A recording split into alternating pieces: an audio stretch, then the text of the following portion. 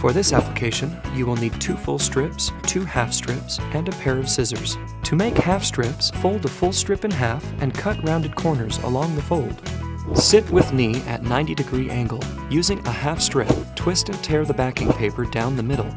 Remove backing paper, but leave ends to hold. Stretch tape to 75% and apply over the top of the knee. Lay each end down with no stretch.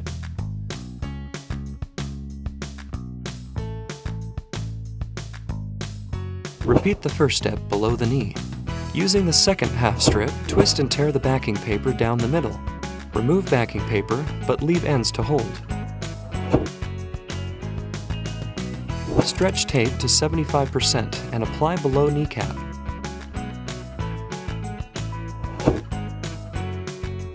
Lay each end down with no stretch.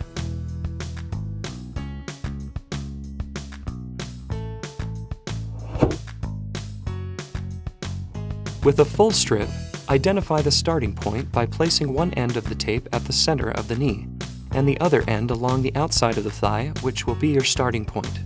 Twist and tear the backing paper about an inch from the end to create a base.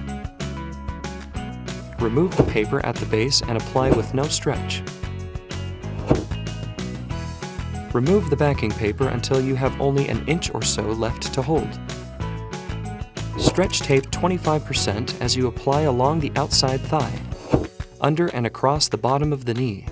Remove backing paper and lay the end down with no stretch. With the second full strip, identify the starting point by placing one end of the tape at the center of the knee and the other end along the outside of the thigh, which will be your starting point. Twist and tear the backing paper about an inch from the end to create a base. Remove the paper at the base and apply with no stretch. Remove the backing paper until you have only an inch or so left to hold. Stretch tape 25% as you apply along the outside thigh, under and across the bottom of the knee. Remove backing paper and lay the end down with no stretch. This application can help to relieve the pain from many causes, as well as increase range of motion. Please remember to visit a healthcare professional for evaluation.